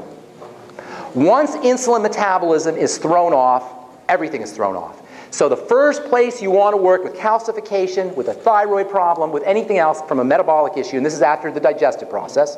And actually, I shouldn't even say that, because where's calcium absorbed? In the gut. So first thing you want to do is work with your gut, okay? And by the way, I'm not even going to say that anymore. First thing you work is the gut. You guys know this? First thing you work is the gut. Always first thing you work. But then the blood sugar issue. Work on the blood sugar for calcium. Go back to our triangle of disease. Once your insulin is thrown off, your ability to process minerals, your ability to utilize minerals at the cell level will be thrown off. Focus on insulin. Calcium, metabolic issues of all kinds, but calcium is very common. Focus on insulin. Lowering insulin. How do you lower insulin? How do you lower insulin? Stop eating sugar, but especially stop eating the disguised forms of sugar. Most people know enough about sugar. Pasta, rice, starch, potatoes, fruit juice, all of those places. Okay? Secondly, there's supplements that you could take to make sure that you're processing calcium correctly. Vitamin K is probably one of the most important for processing calcium. Make sure you're on 100 micrograms of vitamin K. Get on the Ultimate Daily, which is a good source of vitamin K. Green leafy vegetables, another good source of vitamin K. Anything you could do to keep calcium in the bones is going to be in your interest. Last thing for calcification of tissue, calcium in the blood is one of the ways the body neutralizes acid. Acid is a toxin. When I said detoxify, I didn't tell you it was acid that the body's detoxifying. So when you have calcium leaving your bones, it's one of the ways the body's attempting to neutralize acid, which is a toxin. Help your body remove toxins. How do you help your body remove toxins? Deep breathing, exhaling. Was that you talking about radiation? Was that you earlier? Make sure that you're using bentonite clay, zeolite clay, get on selenium. Oh, any kind of toxification. Radiation, some people here were asking about radiation. Selenium is one of the most powerful chelating agents you'll ever use. Get on selenium. And by the way, I didn't tell you about selenium when we talked about algae. Get on selenium, it's a wonderful one. Absolute calcification can be reversed. Now here's the thing about reversal. Okay? Here's the thing about reversal, people, because this is important. Everybody's going to be like, well, he said reversal. I'm going to reverse. I didn't reverse. Reversal takes time. It will begin to reverse the minute you make a decision. But the reversal process, depending on how far down the rabbit hole you are, is going to take some time. But you have to understand this, not because I'm telling you this, not because I'm saying this, not because you heard me say this. You have to understand this at a gut level, at a visceral level. It's your body's healing nature. Your body is designed to heal. Do you understand this? It's not me just telling you. You have to buy into this philosophically. Philosophically, you have to say, okay, I'm a healing system. I'm not healing. Something's wrong. If you go into it saying, I'm not a healing system, then you don't have an option. Then you have to be fit. Then you have to be cut, or you have to be drugged, or you have to be somehow sustained for the last 20 or 30 years of your life. But if you understand, did I sell you on this idea that your body's a healing system? If you know that your body's a healing system, then it becomes, how do I access it? Okay, you see the difference? Yes, ma'am, Brandy. Okay. I'm not sure how, though. Healthy Start Pack. Healthy Start Pack. Healthy Start Pack. Healthy Start Pack. Thank you. Yes. Listen, nutritional supplementation is not an option. It's the cost of doing business for being a human. It's the cost of doing business for maximizing your human potential. If you think you can get it from food, good luck. It's not going to happen. Nutritional supplementation is the cost of doing business of being human. And there's no better nutritional supplement program than you're going to find in the Healthy Start Pack, which is the Beyond Tangy Tangerine, my personal favorite, the essential fatty acids, and the OsteoFX. And ask Andy about it. Yes? Yes? Yes? My name is Connie Reeder, and my husband Don will be here tonight, but he wasn't feeling well. And I'm glad he's not here because the sound effects with me, he just has a horrible moment to talk. He's had sinusitis for probably a couple months. Done the Mucinex, a couple of doses of antibiotics. He's getting worse. He coughs copious amounts of mucus every day. Okay. Immune system. What does the immune system mean? Absorption. No, it doesn't mean absorption. What? Say it louder. Anytime you have allergies, anytime you have leakages, anytime something is expanding in the body, what you're dealing with is a stressed out immune system, and your immune system is your defense system. If you have a defensive reaction, what is that telling you? something is getting into the body. Anytime something is getting into the body, this is true about autoimmune disease, and this is true about any kind of immune health issue. Anytime something's getting into the body, there's only 3 places. The body's a closed system. There's only 3 places something gets into the body. Through the skin, rarely. You have to have a very serious burn or something, or cut. Through the nose occasionally. 80% of your immune system, your defense system, is located in this 3rd point of entry, which is the mouth. Always focus on the mouth. And then focus on patching up the gut. Get on the Z, is he on the Z radical? Z radical, glucogel, digestive enzymes. Do you guys know about this product called Z radical? Holy moly. Seaweed and algae contain these powerful sugar materials that are unbelievable for the immune system. They're called polysaccharides. You probably have heard the term complex sugars, polysaccharides. The Z radical, polysaccharide dense polysaccharides for any kind of immune issue, including cancer. Look up fucoidan and cancer. Okay, I'm not even going to tell you anything about it. Just look up fucoidan and cancer. The Z radical is a fucoidan product. Fucoidan is a complex sugar that's found in algae for the digestive tract, for the immune system, and then also the digestive enzymes with meals. Is he doing the digestive enzymes? You better tell me he is. He doesn't listen to me. Have him call me, Connie. Connie, have him call me. Apple cider vinegar with your enzymes. Oh, ultimate enzymes? I love multifunctional ingredients. I love ingredients that supplements where you get multifunction, where you get multiple benefits. Digestive enzymes are thin the blood, they're anti-inflammatory, they're great for dental pain, for arthritis pain, they're wonderful post-surgery and pre-surgery, and they help you digest your food.